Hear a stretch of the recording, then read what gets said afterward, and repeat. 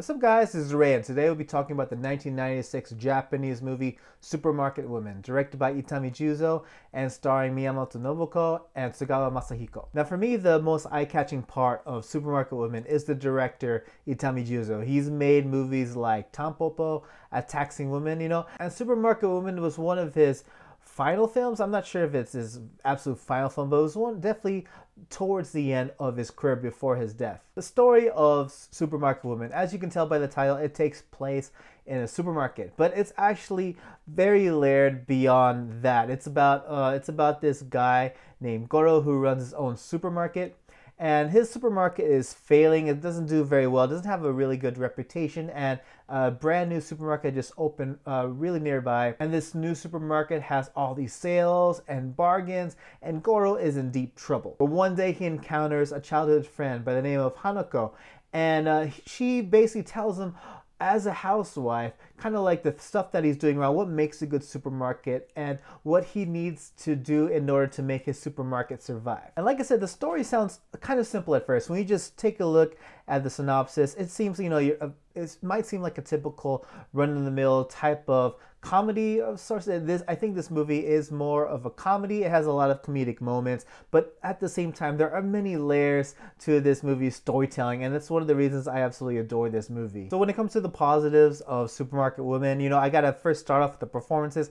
Miyamoto Nobuko, every time she's on camera, especially if it's an Itami Juzo movie, she's absolutely adorable. She's magnetic, and she doesn't fail to entertain. And paired up with Tsugawa Masahiko, who plays Goro, they have a ton of chemistry between each other, and they're just so funny when they're on screen, and the way they bounce back and forth, it leads to my next thing I want to mention, is that the direction, the ways a lot of these scenes of dialogue are put together. And there are a lot of long takes that feature these characters just rambling back and forth between each other, and everything is perfectly framed, from the way the camera is to where the characters are positioned, and the way everything just flows together. Everything just comes together perfectly in this movie. I love the way this movie exceeds expectations, especially some one may have just by reading the synopsis. I mean, it takes place in a supermarket. It's about two rival supermarkets competing against each other. Everything from just thinking about new business strategies and even corruption from within the higher-ups. This movie has a lot of things going on. And let's go back to the characters, Hanako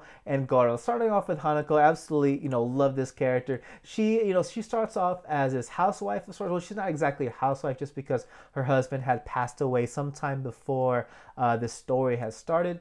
But she knows exactly what makes a good supermarket, because she is a frequent customer at supermarkets. She knows what a good supermarket is. She knows what practices a supermarket shouldn't do if they want to keep attracting customers. And she's just very street smart. She's so clever. She just knows. She's just on it. And you have Goro, who's kind of like a sleazy and even lazy boss type. Like, he doesn't want to take risks. He wants to survive. He wants to come out on top. But at first, anything that Hanako brings up to him, like, you shouldn't be doing this. This is a bad practice. Why don't you tell the staff this? The thing that he keeps falling back as an excuse is that this is a normal business practice. Everyone does this. He doesn't want. It seems like his character is just too scared to take risks, at least in the beginning. And it's obvious that Hanako, even though she's a housewife, she has a better sense of business than this boss of a supermarket. And that's actually mentioned by one of the characters passing by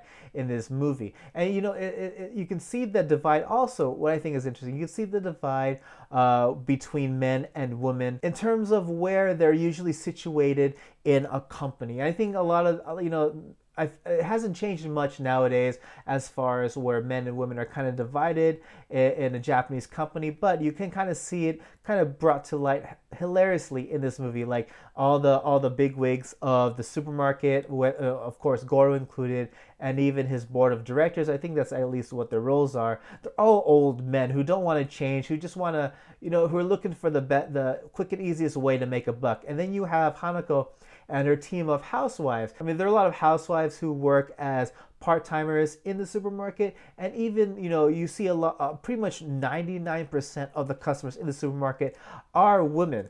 And I think it's funny because it looks like it's made to look like that the men have more power over the women in the society that Supermarket Woman paints. However, what's funny, it's the women who have all the pulling power, who have all the influence, as the people running the show in the background. And all the supporting characters were entertaining, and I just enjoyed the way Hanako would interact with all the staff, trying to learn how the system works, the system of how everything inside the supermarket works, and also learning how to talk to each of the staff members, especially when, she's just the new kid on the block and she has to interact with a lot of professionals, especially when it comes to the back room.